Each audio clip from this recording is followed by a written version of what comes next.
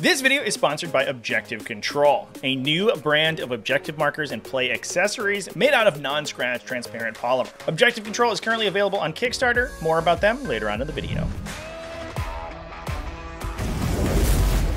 What's up, folks? Welcome back to TacticalTortoise. My name is Trevi, and today we are talking about Space Marines, specifically Aggressor squads, how to use them, how much damage they deal, and a combination that can get absolutely ridiculous damage out of their little Bolt Storm weapons. If you enjoy my Warhammer 40k content, just a reminder to like the video, subscribe to the channel, do the YouTube things that we talk about in every video, and I think everyone talks about. I'm unique and an individual person with my own thoughts and feelings. I'm a real boy! Now, as a little bit of a caveat, we are staring down the barrel of a brand new Space Marine Codex, which I think is probably only going to improve this unit. While there are going to be some mechanics that are changed, there's going to be less wound rerolls available for them, for example, thanks to the changes to Oaths of Moment. They are going to be getting a brand new detachment that is geared specifically around units like Aggressors. In addition, we also have confirmation that the Gladius Task Force, the detachment that we're going to be covering today,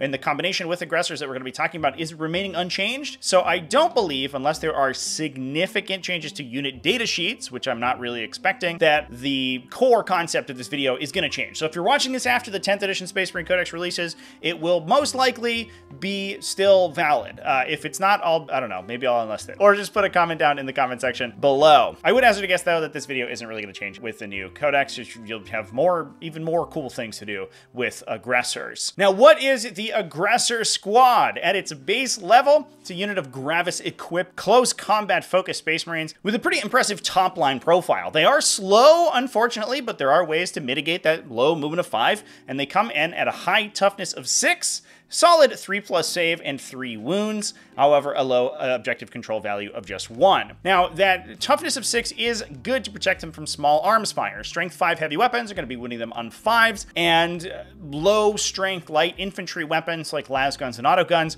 are really going to bounce off these guys. They're wounding on 6s, and then you get your 3+ save against them. Aggressor squads are mostly here for crowd control. They want to be fighting against strength 3 enemy troops, in which case they're going to be taking very little damage. However, heavy anti-tank or even anti-heavy infantry weapons, you can think about things like Tyrannid Exocrines that have a medium strength value, but lots of 3 damage blast attacks, do actually wreck Aggressor squads. So you do have to baby the unit a little bit to keep them safe from these dedicated anti-heavy infantry weapons. Fortunately, you have some ways to do that we'll talk about later on towards the end of the video. Game aids like objective markers are becoming a staple in the Warhammer 40k community, but the most common version of laser-cut neoprene-style objective markers have some huge flaws. Specifically, that they're enormous and pull you right out of immersion in the game. And that's why I'm excited to talk to you today about Objective Control. Objective Control is a brand new series of clear plastic game aids and objective markers that you can use to spruce up your games of Warhammer 40k. If you're watching this video on release, Objective Control is live on Kickstarter right now, and you can head on over in the link down in the video description to pledge for your set. This line includes a wide variety of available accessories, including the aforementioned objective markers, battle shock tokens with extremely cute artwork on them, deployment zone markers, precision measuring tools, as well as terrain bases for the most commonly used Leviathan ruin layouts. This makes setting up your games of Warhammer 40k way easier, and with their clear finish, you're able to see the map and your terrain through these bases. Instead of putting an incongruous big picture or large printed section on the table, using clear objective control markers, you can still see where the objectives are on the table and place your models accordingly, but your immersion isn't pulled out. On top of that, the slim design also prevents models from falling over or being cocked, making it easier to play precision gameplay and make tight movements. The plastic being used here is scratch resistant, so you don't have to worry about them fogging up from repeated use. And one big advantage of the material is the fact that you can actually write on it with a dry erase marker. So head on over to the link down in the video description and the pinned comment to check out Objective Control on Kickstarter. Drop your pledge today and get control over your gaming accessories.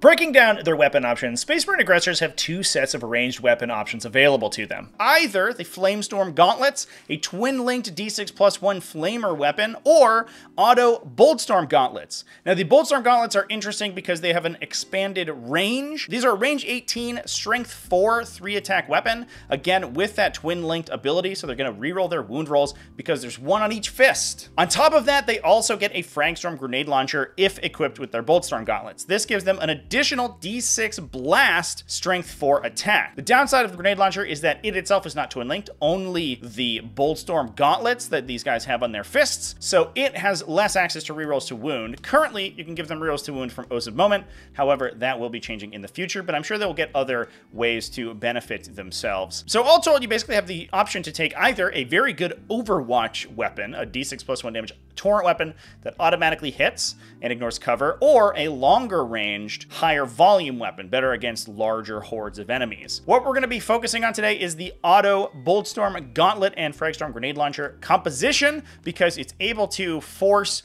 more shots out of the unit and has some very useful synergies with hit roll modifiers. Unfortunately, the Flamestorm Gauntlets don't roll to hit, so they don't get any synergy with things like lethal hits or sustained hits, so we're not going to be talking about those today. They are definitely still a pretty solid option if you're looking for a unit that can hold down the middle of the table, especially against infantry and Overwatch. My turn.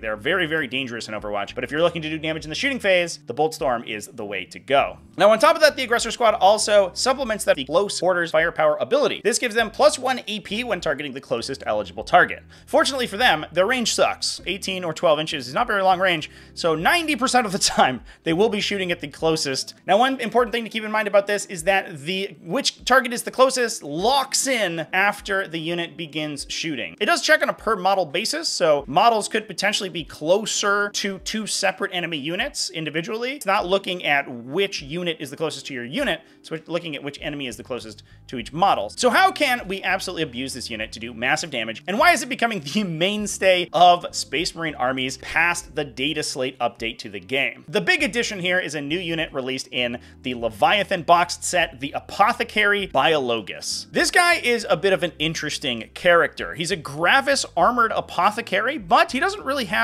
very apothecary-themed abilities. Instead, he's more focused on dissecting his opponents and instructing his team where to shoot them to kill them most effectively.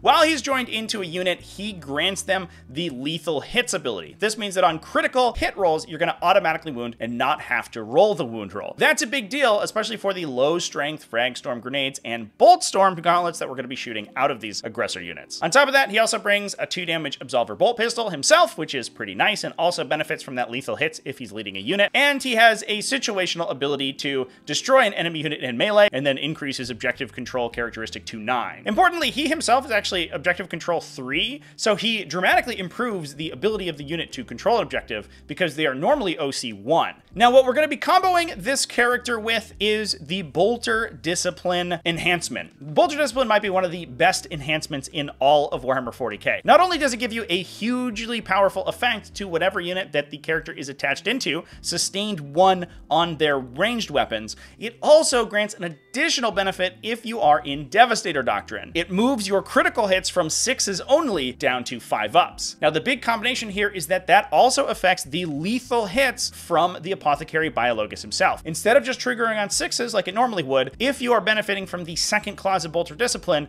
you are then getting lethal hits and sustained 1 with the enhancement on a 5-up instead of a 6-up. Now, the requirement of that is to be in Devastator Doctrine, but fortunately, we do have the adaptive stratagem that allows a unit to flip into that doctrine whenever you want it to. As long as it's targetable during your command phase, you can assign the doctrine to them. They're going to get Devastator Doctrine instead of whatever else you choose, which not only gives them the ability to advance and shoot their short-range weapons, which is huge, one of the biggest ways that we have to improve their threat range, but also then gives them this critical 5-up effect to trigger all of their weapon abilities. Now, if we want to push this damage even farther, we have the Storm of Fire stratagem. This is a battle tactic stratagem, so it is available for use with free stratagem abilities like Rites of War or Robute Gilliman's Aura, and gives the unit ignore cover. That's already big for a low AP weapon that doesn't have a lot of optionality where it's going to shoot. Usually your angles are going to be cutting through cover, at least at some point, so getting ignore cover is kind of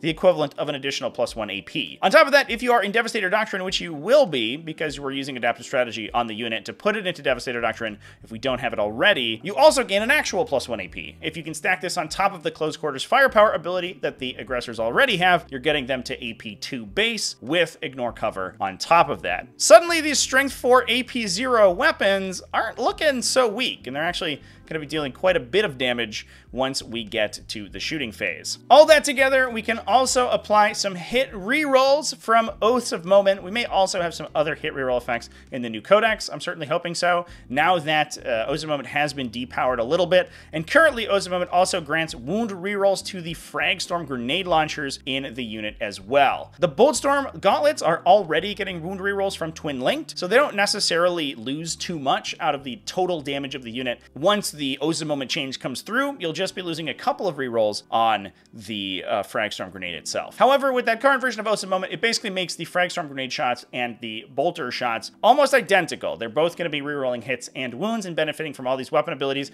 and their baseline profile is exactly the same. So with all that in mind, how much damage can we expect from this unit? The answer is a lot, like just an absolute dumpster full. Each of these individual models, assuming that we get an average number of hits on a random shot Fragstorm grenade launcher, which would be D6 shots per model for an average of 3.5, 6.5 times with full rerolls at Strength 4 AP2 once all of the combination has been enacted. Now we're taking the 6.5 average shots, and we're going to be fishing for critical hits to trigger all of our weapon abilities. On average, looking for a 5+ for critical hits, we're going to be getting 2.17 just about on the first roll. We're going to then pick up those remaining 4-ish dice and roll them again to try to get additional critical hits to get an average of 1.4. So we're getting about 3.6 critical hits in total, which is going to convert 3.6 of those on average automatically, and then also generate 3.6 additional wound rolls thanks to Sustained 1. We also get 1.44 regular hits for a total of 5.04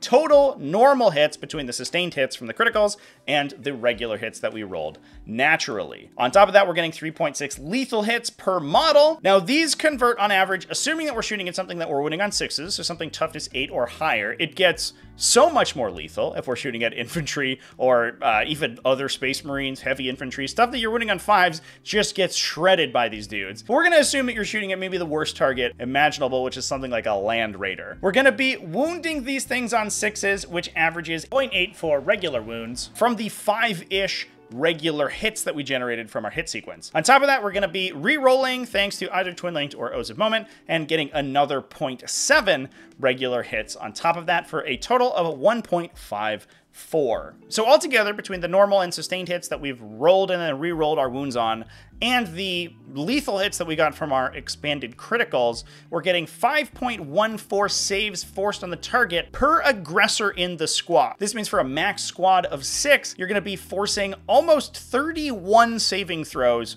on that unit from a range of 18. Assuming that you're benefiting from both Storm of Fire to get ignore cover and +1 AP, as well as the +1 AP from Close Quarters Firepower, these are coming in at AP2, so a 2+ save on something like a Land Raider is going to be reduced to a 4+.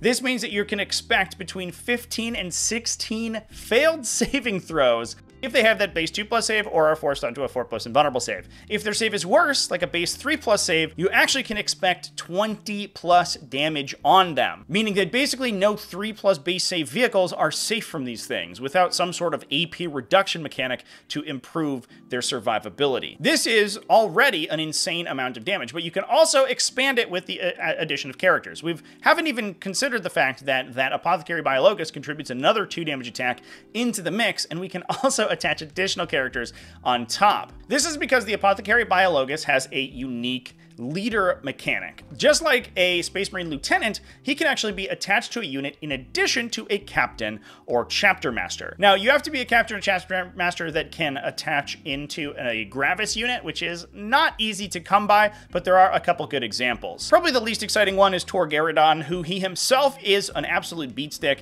and he adds another option for ignore cover, but doesn't really stack too well with the combination we're already using. A standard Gravis captain is also an exciting proposition. He adds Rites of Battle to the combo, so you can use your Storm of Fire for free, and potentially even be using it while Storm of Firing something else in addition. Also, the Gravis captain's got 3 additional shots to add to the mix, and he's kind of a beatstick in melee. He's a good caddy for either Honor Vehement to make a bunch of extra attacks that are all buffed by that enhancement, or because he's very difficult to kill, he's also another good place to keep Artificer armor, which can stack alongside his half damage effect and means that precision weapons have very little chance of getting through on him. He's also very, very difficult to kill even if the unit does go down. Last but certainly not least is my best boy, Marneus Calgar. Now, this guy is a 3-model attachment unit. He has 2 Victrix Honor Guard with him that add actually some survivability to the unit. They themselves have a 2+ armor and 4+ invulnerable save, and the entire unit is slightly faster than the Aggressors, which can, in some weird way, increase your threat range a little bit, especially once you're getting into melee. It does make it difficult for them to embark into transports, and they have some good transport options that we'll discuss after this, but Calgar doesn't really need transport so much because he gives the unit the ability to advance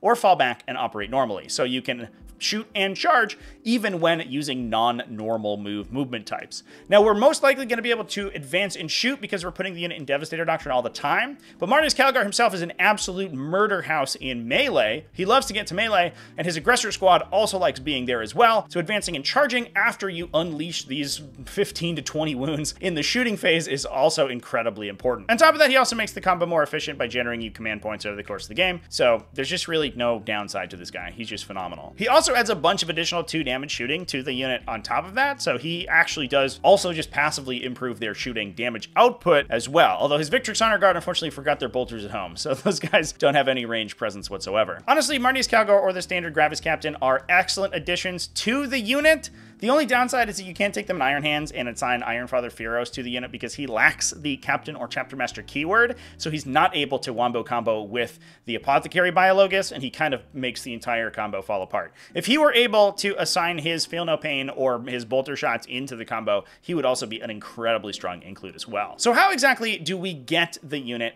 to combat? Again, they are relatively slow, and while they can advance and shoot, that doesn't always save them, especially since they can't usually deploy in an aggressive position. Now, Land Raiders are the first thing that comes to mind, especially if you're not attaching Marneus Calgar to the unit. You do need a Land Raider within at least a capacity of 14, because the Gravis models count as 2, generally when embarking onto a transport, and you have 6 Aggressors plus the Apothecary as well, so minimum of 14, up to 16 if you attach a character. This means a Land Raider Redeemer is a good place for just the unit and the Apothecary. If you want to attach an additional captain or something like that, you can be embarking them in a Land Raider Crusader instead. Both of these transports can move 12 inches. They have a higher base movement than a lot of other transports in the game. And in fact, regular Land Raiders, which I only found out during recording this video, then they can disembark those models and you can charge afterwards thanks to Assault Ramp. So you can potentially shoot one target to death, charge a second target, and get multiple phases of damage out of this unit. Now, the other thing to do is just strategic reserve them. They're a unit that shoots, so